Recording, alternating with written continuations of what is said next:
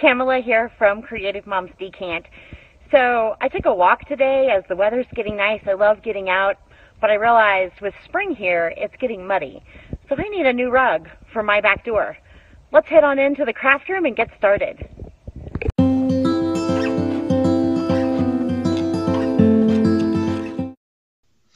All right, so to make the natural spray paint rug, I am going to test the cardstock method today. So we're going to run this through the machine here. I just made a simple design in Design Space. I used two different letter styles, so a cursive and a bold. And so we're testing fate with our design today. So we're going to go ahead and get this cut.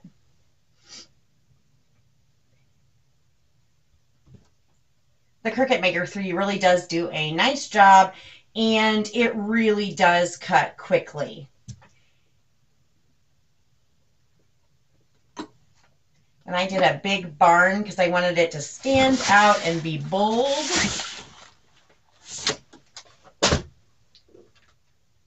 All right, now to get this off the mat, we're going to remove the entire piece of cardstock. And I'm just going to kind of work to keep it together. Obviously, I'm having a friend join here. Hi, Phoenix. So sometimes using the spatula kind of helps get things off the mat. And then you just need to get your design ready to be laid out. I love that little kitty cat. All right, let's do that. All right, so we're going to use a natural rug today. It's 18 by 30. It's just a coral doormat. And then we're going to use some pins and some masking tape. And here is our cardstock template. And I'm just going to use the masking tape to tape it down here. I got to find the end of this. Goodness. Okay. So we're just going to tape this down really good on all the edges. And I'm going to go ahead and cover the rug completely to the edge down here in the corner. And just keep covering. You want to make sure it's flat. I think I've got a little bit of wrinkle in here, so I'm going to stretch that out just a little bit. And the pins are going to help us lay this down, we hope. I'm hoping that cardstock is an affordable way for us trying to sell crafts. I think that this would make making rugs a little more affordable. So I'm going to continue with pins here and pin down all the edges. And I'm going to get my letters arranged so that they're ready for pinning down. I got all my pins down, and the letters for sweet were just too delicate, I feel, for the pins. So I am going to try some Krylon Easy Tack and see how that works. So I sprayed the back of it. I sprayed it off camera because if you've ever used this stuff, like my fingertips are sticky. It's really sticky. So I just sprayed it. And then I'm making sure all of this is down. And then I'm going to cover a little further out.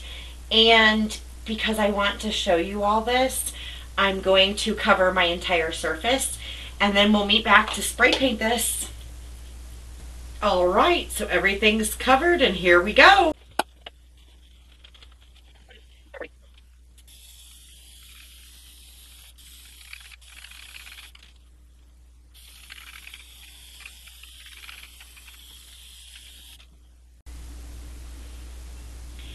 All right, no time like the present. Let's see how we did. So you will need to decide what you want to do with these stick pins. They are going to be sticky, so like I don't want to put those back into my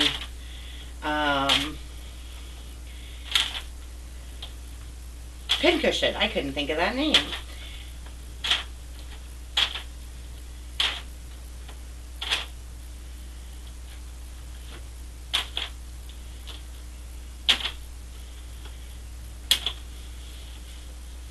Ooh, that one looks good. Here we Oh my gosh, those look so good. So good. All right, let's do the sweet. I really am not confident here. Too fine. It's not as bad as I thought. It's just too fine. The rest of this really turned out great. So for big, bold designs, use the cardstock. Let me ponder what to do. You know, I've used puff paint before. Let me clean this mess up and maybe I'll pull out some puff paint. I have a rug with puff paint.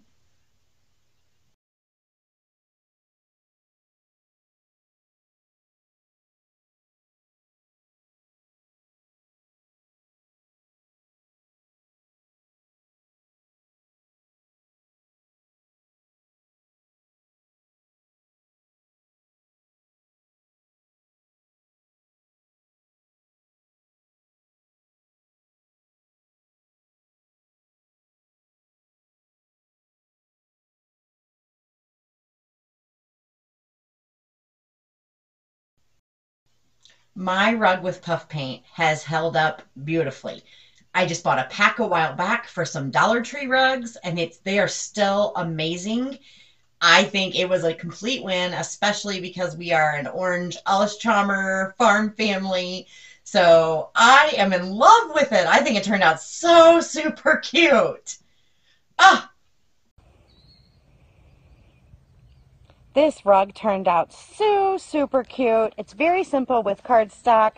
Even though I cut my letters too thin, I absolutely love how the puff paint turned out. Thank you so much for joining me. Have a joyful day. Bye, friends.